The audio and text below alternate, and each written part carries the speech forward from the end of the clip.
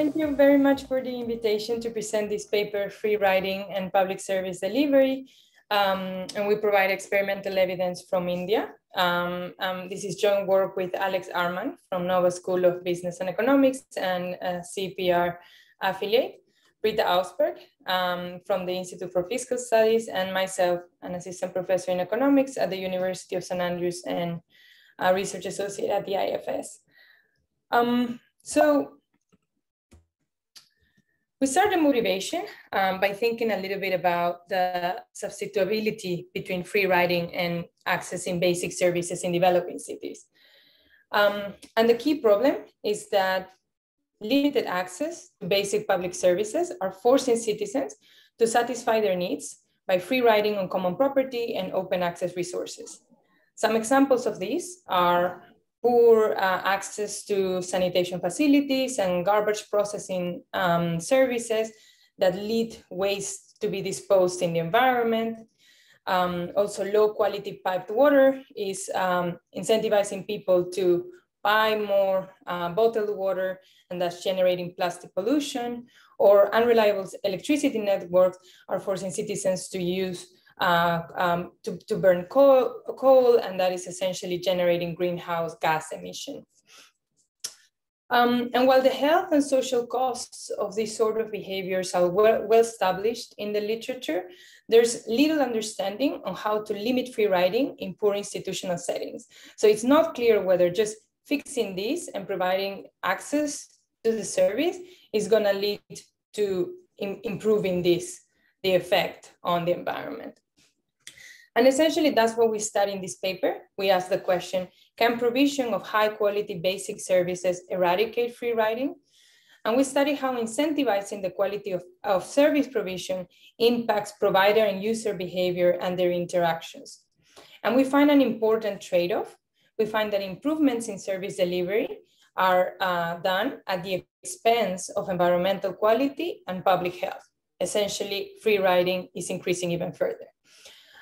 We're gonna present a story and the mechanisms behind this by using a field experiment in the slums of 2 major Indian cities in which we track 110 facilities and their catchment area and 1,500 potential free riders over the period of 1 year. We're gonna be conducting 5 follow-up rounds within that year, collecting lots of data with various novel behavioral measurements.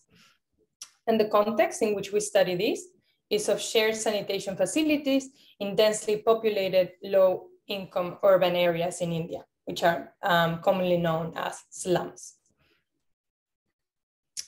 So a big preview of the findings. It's not as straightforward as it may seem, but actually increasing service quality can be achieved by pushing structural quality, so essentially how the whole infrastructure at the core of the service is looking, and mostly by incentivizing providers' effort.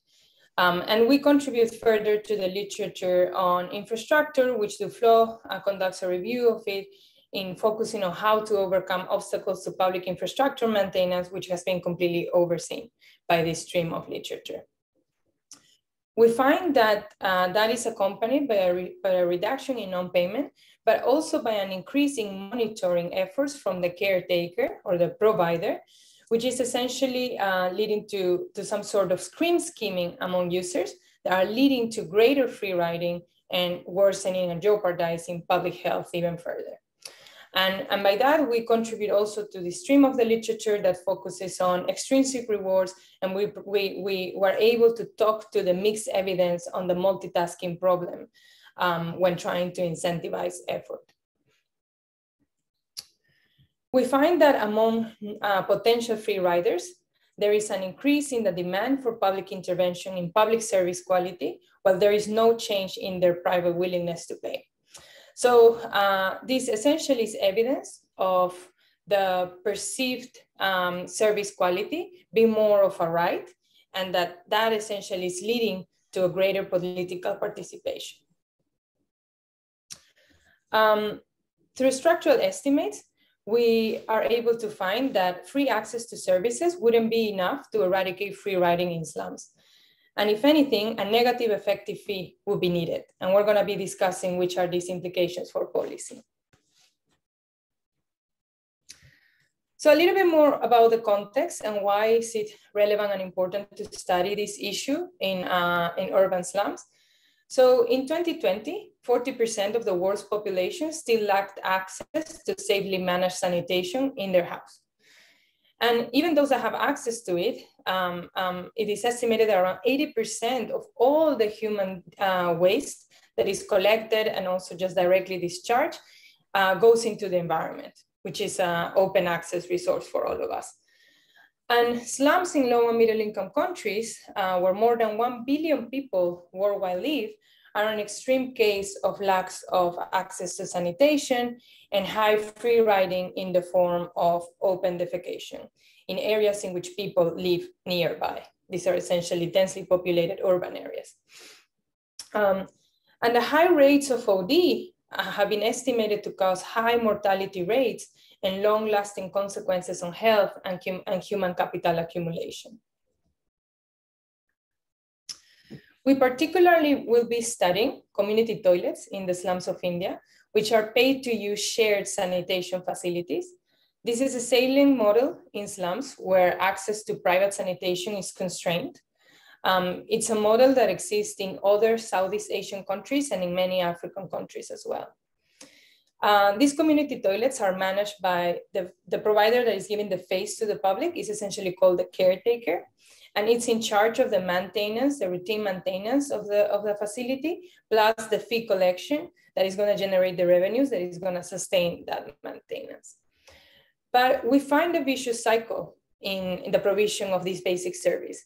We find that community toilets are in degrading status, which is associated with a very low willingness to pay and accompanied by a high non-payment, which obviously results in low revenues and perpetuating this vicious cycle of degrading status that ultimately leads to low willingness to pay, high non-payment, and so on. So at baseline, you can see here on the left-hand side graph that we are presenting the distribution of an incentivized measurement of willingness to pay for a single use of the community toilet. On the y-axis is the share of the slum residents that we interview, which are the potential free riders.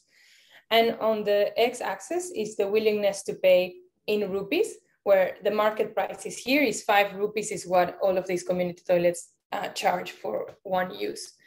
And you can see that more than 30% of the users have a willingness to pay equal to 0. So they're really not willing to pay at all for this facility. And there is great variation, but the median is like 1.5 rupees out of the 5 rupees that these facilities cost.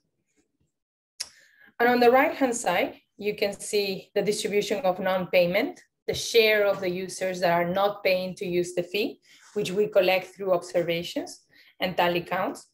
And on the y-axis is the share of the community toilets, and on the x-axis, the share of the users that are not paying when they enter the community toilet.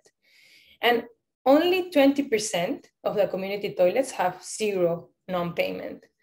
And there is a large variation in the share of users that are not paying across community toilets, to the extreme that 5% of the community toilets that are supposed to be funded by user fees, none of the users are paying the fee.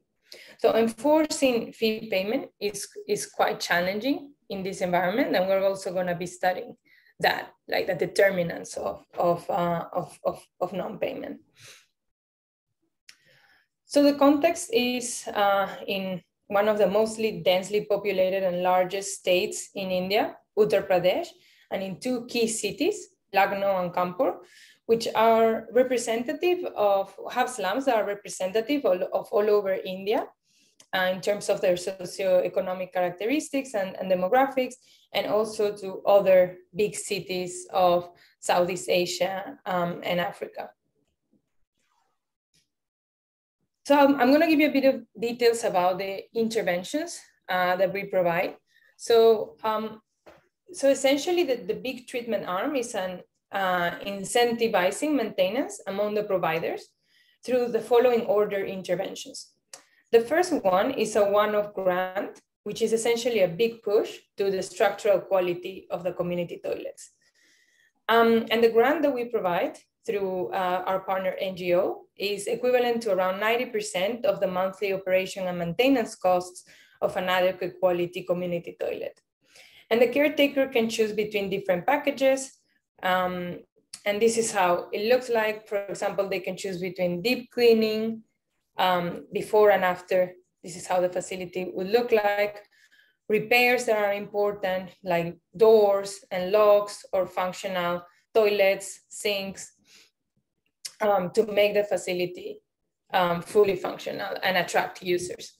And then we go back and we collect data, and the impacts that we're going to be estimating then, we call them as impacts estimated during the grant period. Then we return and we offer caretakers financial rewards. And we tell them that to sustain this big initial push we have given, they can achieve up to 1/3 of their monthly salary. Every 2 months, we go back 4 times, conditional on achieving high cleanliness in the facility. Every time we offer and pay the financial rewards, we go back and we collect data, and we call that the estimates during that period the incentive period. Can I just ask clarification? So, but usually the caretaker is paid only how? Through the fees he or she collects, or how does that work without your intervention? Yeah, that's a great point to understand how the financial rewards can work. So the caretakers have a goal that they have to achieve in terms of revenue per month. And then they are paid a fixed salary. If in case they cannot achieve the goal, they would be having a reduction in their salary. So they already have some sort of incentive to collect revenues. Normally they achieve that goal because it's not that high, but then revenues are so low that whatever is reinvested in the community toilet is not enough to keep it as a high quality. So these community toilets are resource constrained. So essentially these financial rewards are quite high, given their low socioeconomic status, and have the potential to actually incentivize effort even above and beyond what already this model is using for them.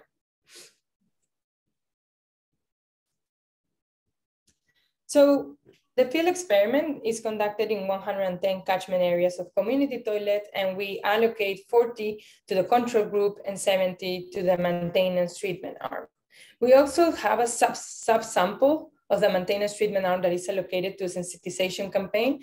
We discussed the effects of that in the paper, but for the interest of time now, we're gonna just be focusing on the main treatment effect of the maintenance intervention, which is the main one driving the results, the key results. We collect a wide array of data of the facilities, caretakers, and potential free riders. We conduct several rounds of surveys. We conduct extensive efforts to perform a census in all the community toilets, all the facilities, and all slum residents. Then we go back, we conduct a baseline survey and 3 follow-up rounds for household and individual level outcomes, and 5 follow-up rounds for community toilet observations and surveys to the caretaker. We also collect data from observers. For example, for non-payment, we conduct a tally count during rush hour, in which most residents are using the community toilet. We collect bacteria presence to measure quite accurately the health risk of the community toilets. And importantly, we also conduct some lab on the field experiments with potential free riders. So we elicit willingness to pay for using the community toilet. I'll go back to that and explain a bit better how we do that, as well as how we measure demand for public intervention in operation and maintenance of the service and free riding in the community. We also perform some modified dictator game to measure preferences and pro-social motivation for the cause, and a public good game to measure if we have affected cooperation. But we're going to be focusing on these 2 key ones, who are the key outcomes that we want to observe if we are shifting on the other side of the market on the demand side from this supply side intervention. So the specification in this case is quite simple. We just have 1 treatment arm, which is a maintenance treatment arm. TJ, beta 1 is going to be capturing the effect of this maintenance intervention on different outcomes at the community toilet level, and the potential free rider levels on both sides of the market. We find that there's baseline balance in all observables at baseline, so we are confident that beta 1 is capturing the causal effects.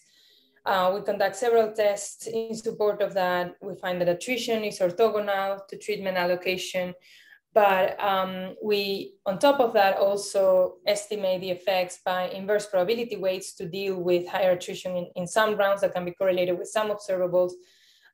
We also present, well, everything in the appendix in our paper, an ANCOVA model, a double post-lasso using machine learning to pick controls, baseline controls, and we also use causal forests to find heterogeneous treatment effects, but we find that the effects are quite homogeneous. And we also adjust the p-values for multiple hypothesis testing, since we are going to see we have many outcomes. Okay, so the first findings are that indeed our intervention improved the quality of the service provided. So what I'm going to be presenting now in the graphs is the coefficient plots, the treatment effect on the y-axis, and on the x-axis is going to be the months from baseline until we collect that round. The grant period goes between the 1 and the 3rd month from the baseline is when we collect data right after the grant is provided. And then between 3 and 12 months after the baseline is where we're going to be going back after the financial rewards to the provider, the caretaker, are provided. And what we find is that the likelihood of a community toilet being in the top of the distribution in quality increases by around 18 percentage points, which translates to an increase of 66% over the likelihood of high quality provision in the control mean. And we find that while structural maintenance increases during the grant period after the big push on the core infrastructure of the service, we find that actually, if anything, what has been producing that increase in overall quality is mostly due to the routine maintenance conducted by the caretaker. Obviously, this is capturing the combination of the push, the initial push, and the releasing the constraints to structural quality plus sustaining this through financial incentives. So can I ask, how did you pick the amount of a financial incentive? I mean, why did you pick like 1/3 and not, you could have given them their, like double their salary or so? I mean, was it resource constraints? Or, I mean, do you think it matters? Is there some, do you think it's convex or I don't know. Yeah, that is a good point.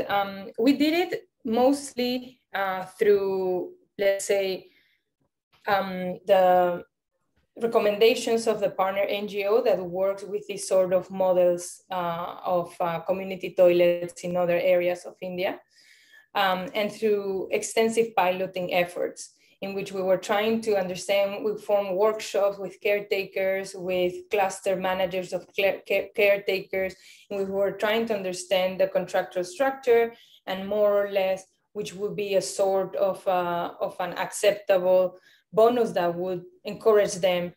And also the conditionalities that we're giving them are also a function of things that they had, let's say, the power to change, because we didn't want to incentivize them on things that were resource constrained. These are things that essentially is ensuring that there are no visible feces, that soap is around in the facilities, and that they can keep bacteria count to minimum by using disinfectants. So these are things that they are able to use.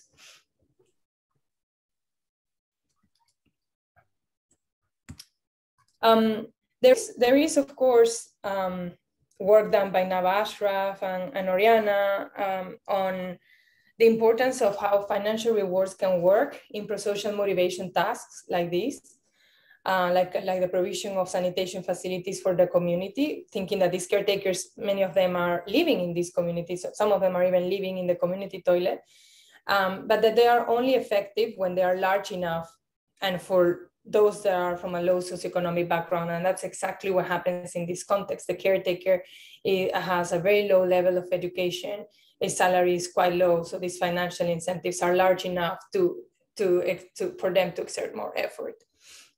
And that's what we can observe here through an impact in the routine maintenance that they are conducting.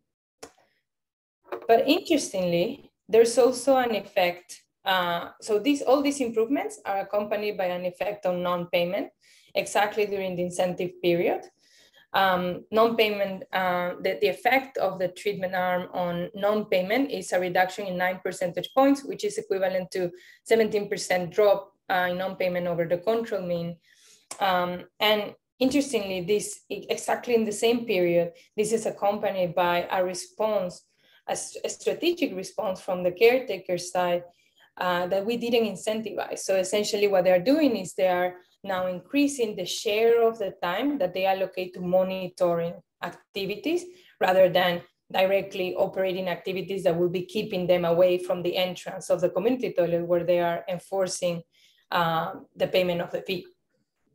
So what else do they do? I mean, besides monitoring and kind of cleaning? I mean, yes, that's a good question because it's important to understand the multitasking problem. So caretakers are supposed to be conducting the cleaning themselves and the repairs in the facility. They also have a cleaner that comes and helps them for some hours during the day, so they have to supervise the cleaner.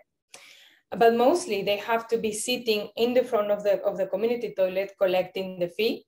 But obviously conducting those other activities are important for the quality of the service, is keeping them away from the entrance because that's inside the facility.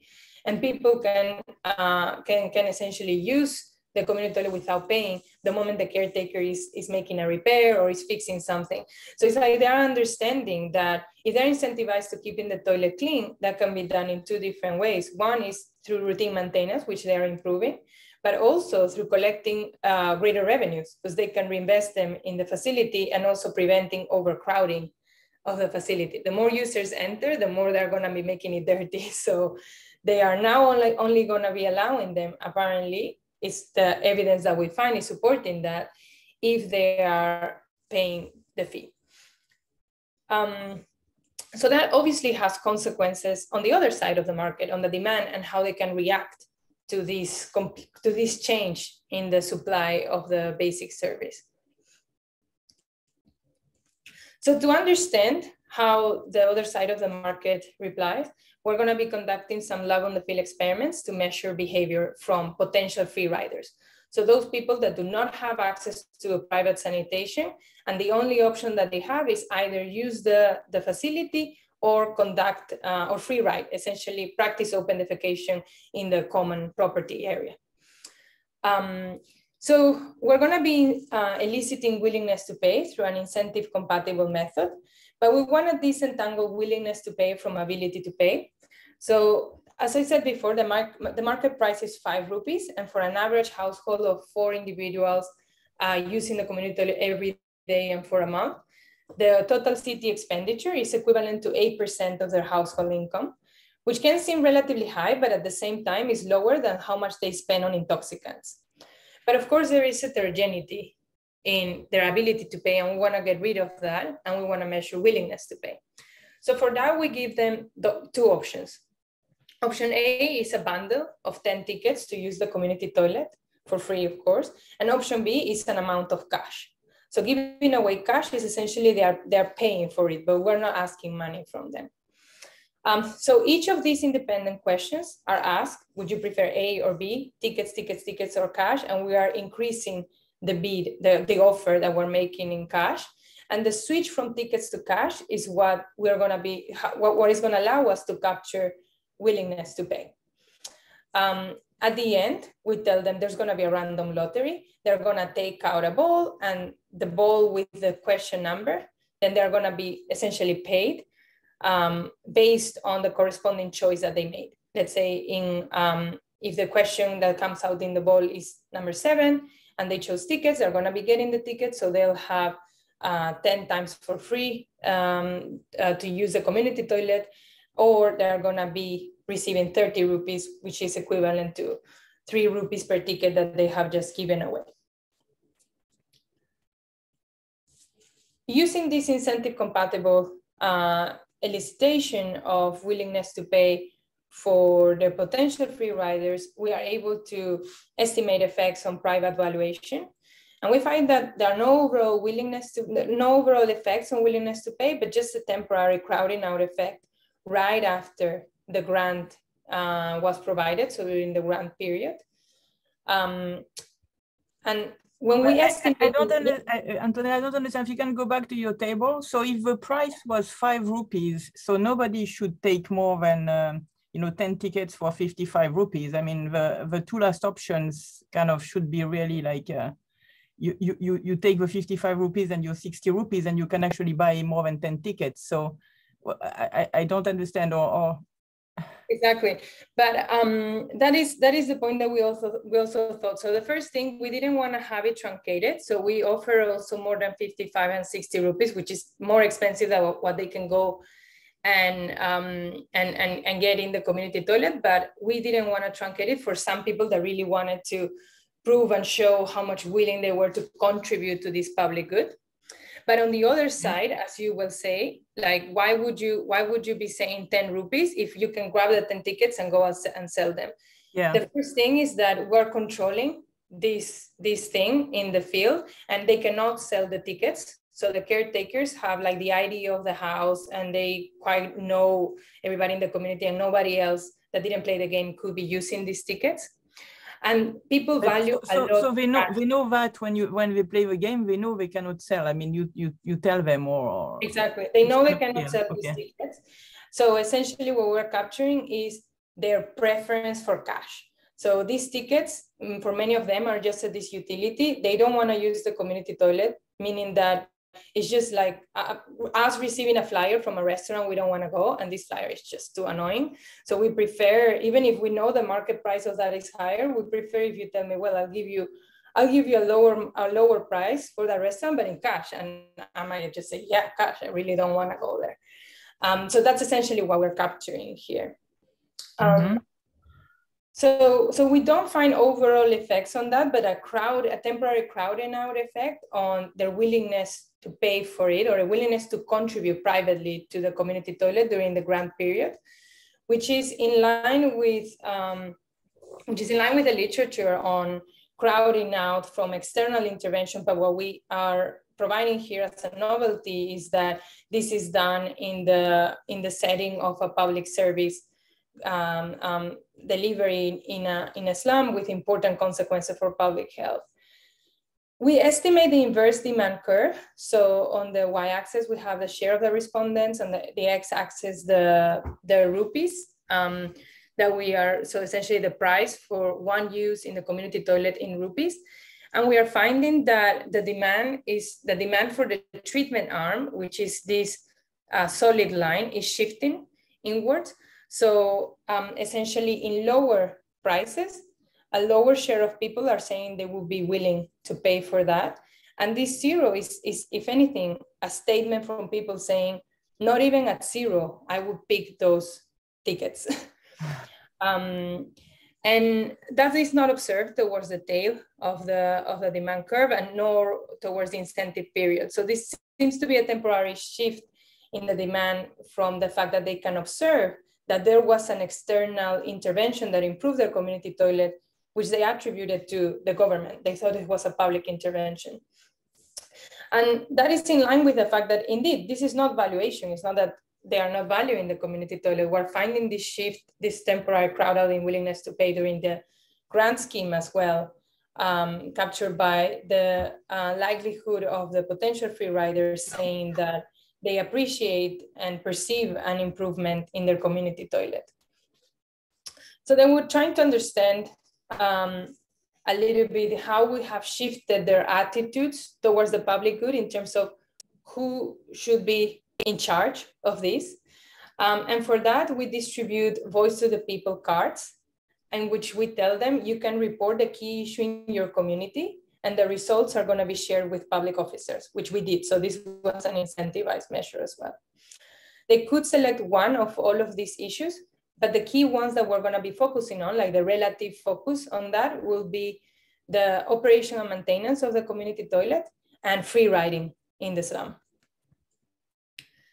And in this table, I'm presenting the treatment effects of the maintenance, T, arm, on the demand for public intervention in terms of the likelihood of the participant or the potential free rider, saying that the quality of the basic service is the key issue that the government should be in charge of in the community.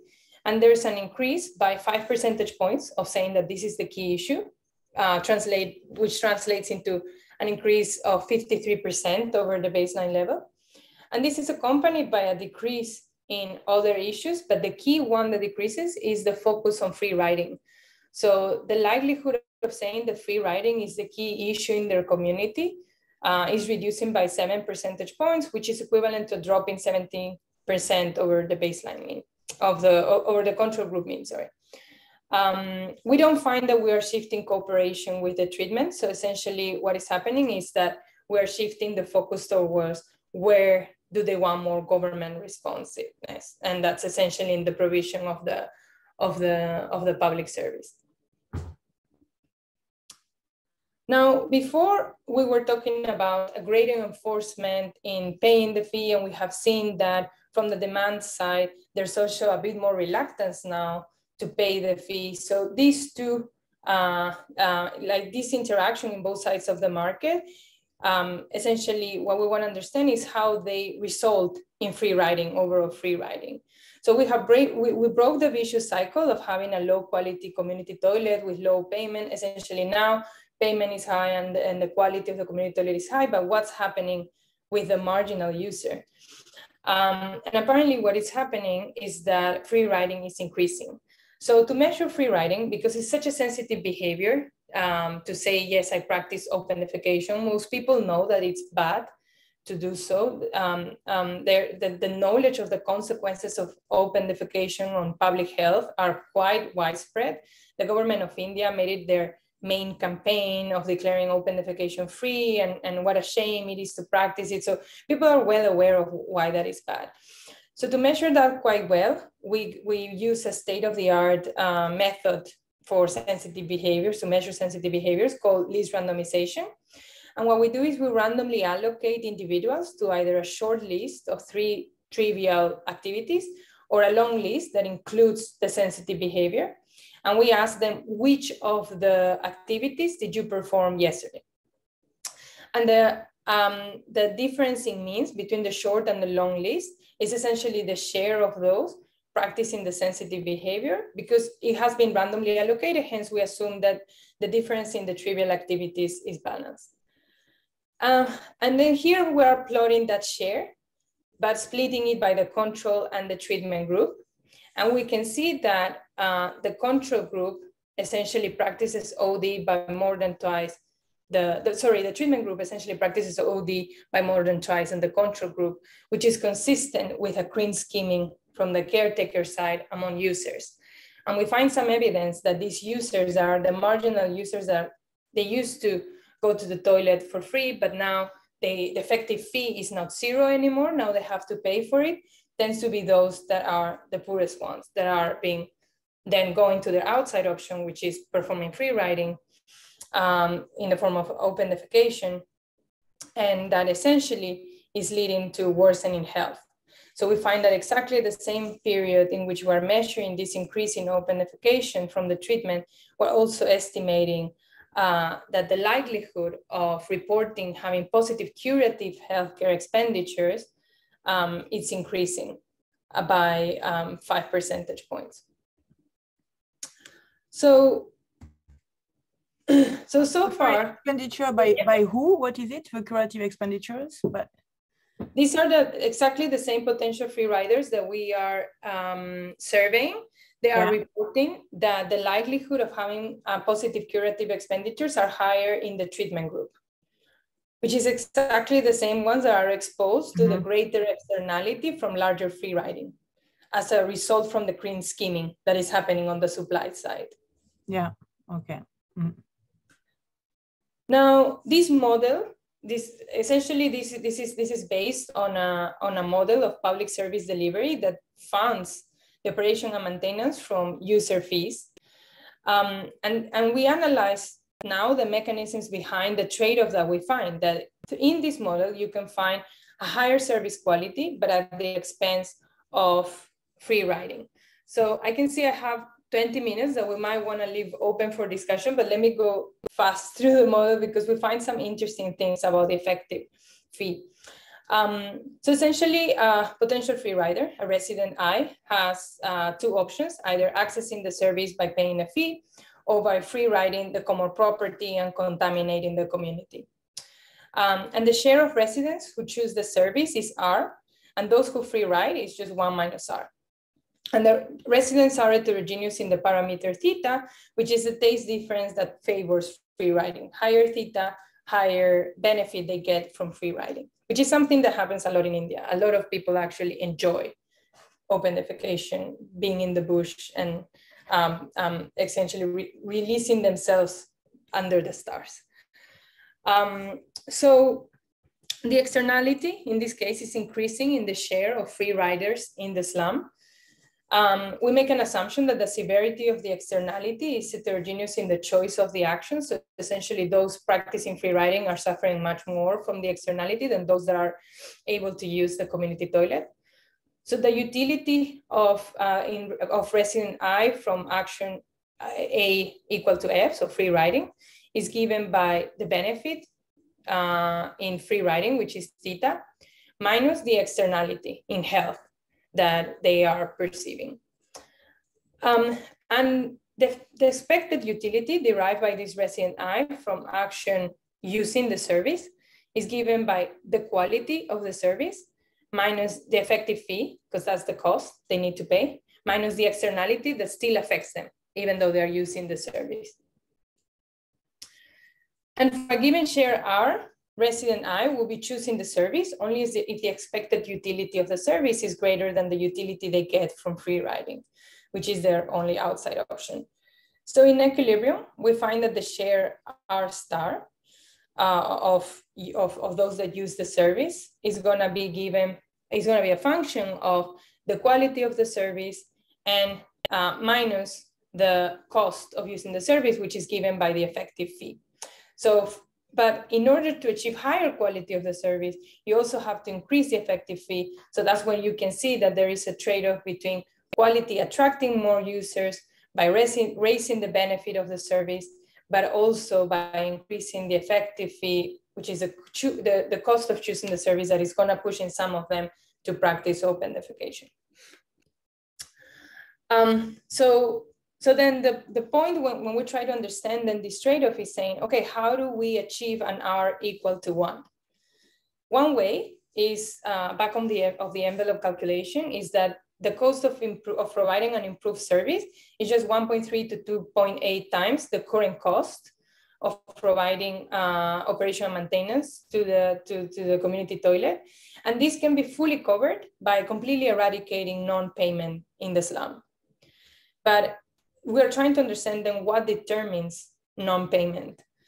And for that, we conduct a mediation analysis in which essentially allows us to decompose the treatment effect on non-payment, which was 9 percentage points, on different outcomes from the supply and the demand side. And we can see that while the supply side is reducing non-payment, so these blue ones are quality, so the better the quality, the lower the non-payment, and the more the caretaker's effort to enforce the fee payment and monitor the entrance, then essentially free riding is decreasing, while the opposite happens with demand side factors.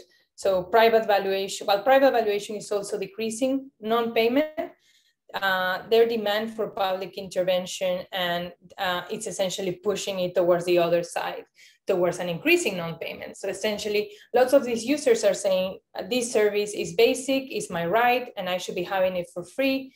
And it is those, let's say this theta, for those are higher, those are the ones that are gonna be dropping off. And those are the ones that are gonna be essentially affected by the cream skimming, now that they really don't wanna pay for it.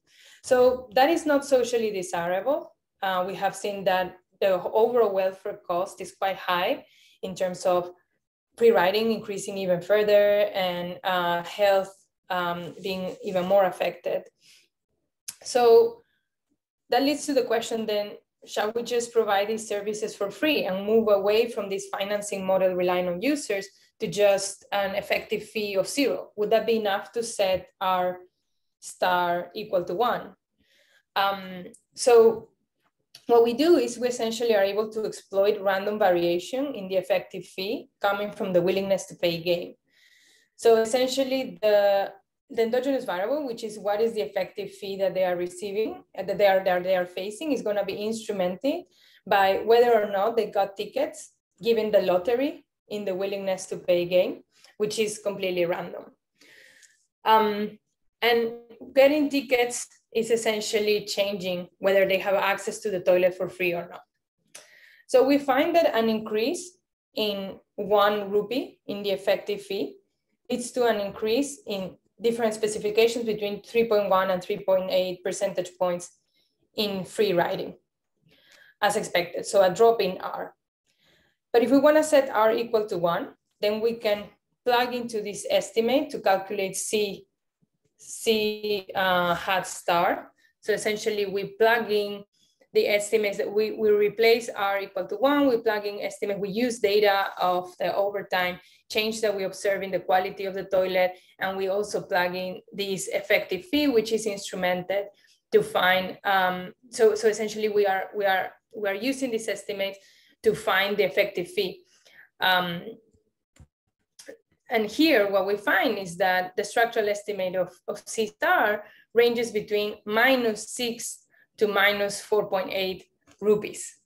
So eradicating free riding would need not only to subsidize the use of the service, so the effective fee is not 0, but we will have to subsidize it beyond making it for free or increasing the costs associated with free riding. So essentially, for example, imposing fines.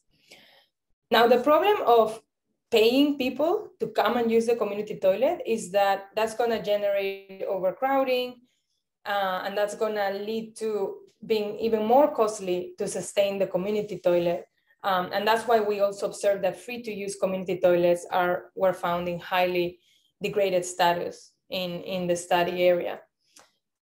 So the other option is then, okay, let's fine the free riders. But the problem is that that's quite difficult in a slum with such low socioeconomic background in which people might not have anything to pay the fines. And also Navarra's paper find that fines for the adoption of public services can lead to extortion in low institutional quality environments. So can you tell us roughly how many people use one community toilet yes. each day? I mean, what's the population of one? Yeah, so there are around 11% of the whole slum. So let's say a slum can have more than 100 people. And out of that, we get a sample of, let's say, 15 per slum, and we're able to follow them. And out of them, 11% practice open defecation, but some of them still use the toilet. Almost 100% of those that we interviewed use the toilet because this is the only facility that they have. But some days they may perform open defecation, some other days they may use the slum. But imagine that the outside option, essentially, if they don't perform open defecation, is just using the community toilet, meaning that, let's say 100 people throughout the day may be in need of this community toilet. And the community toilet may have 10 cubicles. So it's quite easy to become overcrowded if let's say, if this intervention is not accompanied by also an effort of connecting people directly to private sanitation. But this can be combined with, let's say, different efforts to expand the capacity of the community toilet if demand exists. But right now, the problem is that the demand is not quite there. A lot of people are preferring to go for open defecation. So our conclusion is that while supply side incentives can be effective at improving the quality and reducing non-payments or breaking the vicious cycle, that's actually generating some unintended consequences from the demand side, because that's essentially leading to green scheming among the marginal user, and that is now going to perform free riding, and that's worsening public health, which is the ultimately important thing for welfare. And we also find indications that there's a challenge for financial viability, given that an external intervention as such can crowd out private contribution and increase the demand for public intervention on the provision of the service.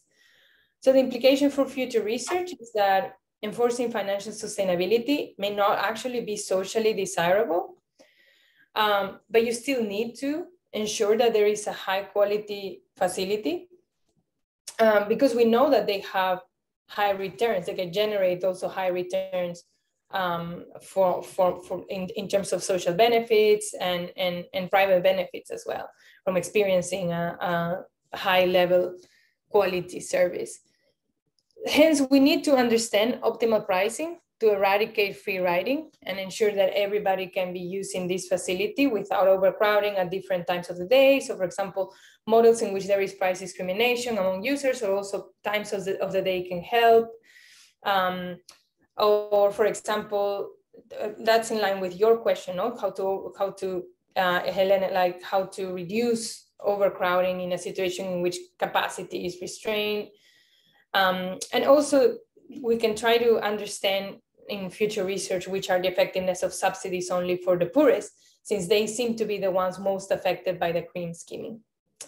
So that's opening up for big research agenda and more research on this. So thank you very much, and I look forward to further questions and comments.